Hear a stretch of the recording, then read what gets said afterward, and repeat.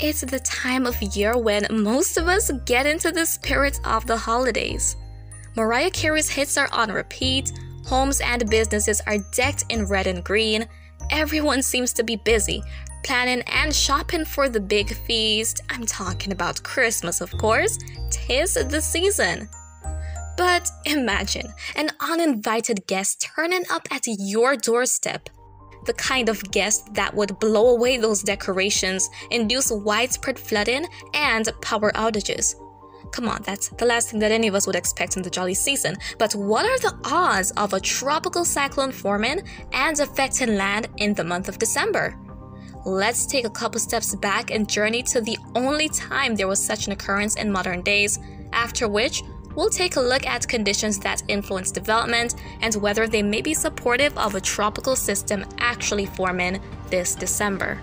Note that there have been tropical cyclones that developed in November but were still active in December, but we'll strictly be taking a look at the only tropical cyclone of recent times that developed in the month of December and affected the Caribbean. Before we get into it, let's get the wheels of your brain churning with this question. Save the answer as it will be discussed in the latter part of this video. The question is, which hurricane was the strongest in the Atlantic Basin since Wilma of 2005? Now let's get back to the video. December 2003. About 5 months before I came into the world. That was the last time there was a tropical storm that developed in the Caribbean within the festive month. On the 4th, a new tropical cyclone developed from the tail of a front that stalled in the Caribbean and was boosted by a tropical wave, a weak one at that, which moved into the area. With developing convection, counterclockwise rotation, and sustained wind increasing based on satellite estimates, Tropical Storm Odette formed. It was the 15th named storm of the 2003 Atlantic hurricane season and was the first Caribbean storm that formed in December since modern records began, and even to this day, Odette holds on to that record.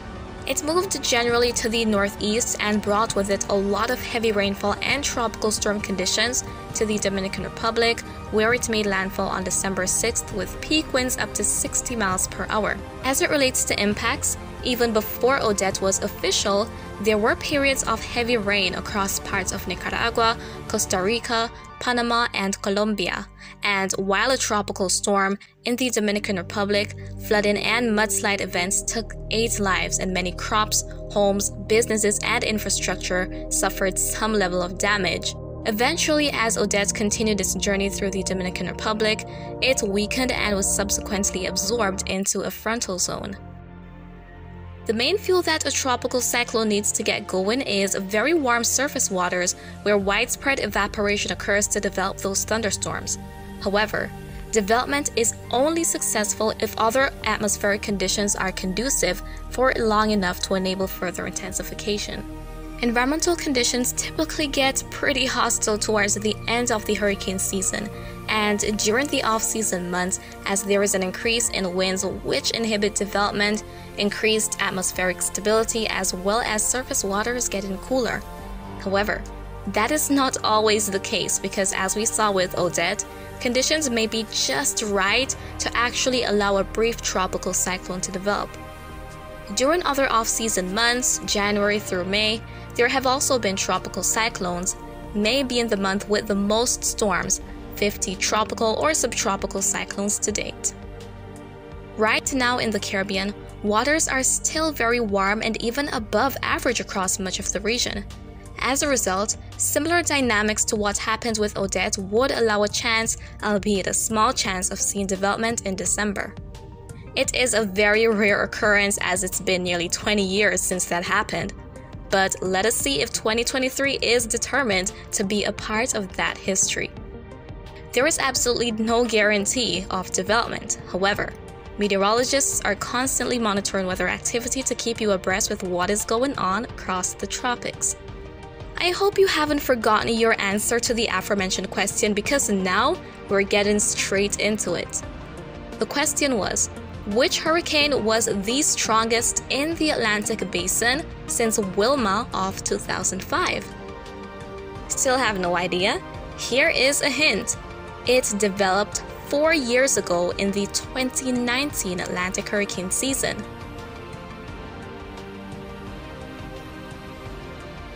The answer is the catastrophic Hurricane Dorian. Did you get it right? Let me know in the comments. Dorian was a brutal Cat 5 monster that sat over the Northwest Bahamas for more than 48 hours while it strengthened into one of the most powerful hurricanes in history. Peak sustained winds were up to 185 miles per hour and gusts were well over 200 miles per hour. The hurricane caused more than $5 billion in damages and took the lives of more than 80 individuals, but many people are still unaccounted for to this day. Due to its devastation, the name Dorian was retired by the World Meteorological Organization from rotating lists and will never be used again for an Atlantic tropical cyclone. It was replaced with Dexter, which may be used for the first time in the 2025 hurricane season. Thank you so much for watching this video, and I hope that you enjoyed it and learned something new. Until next time!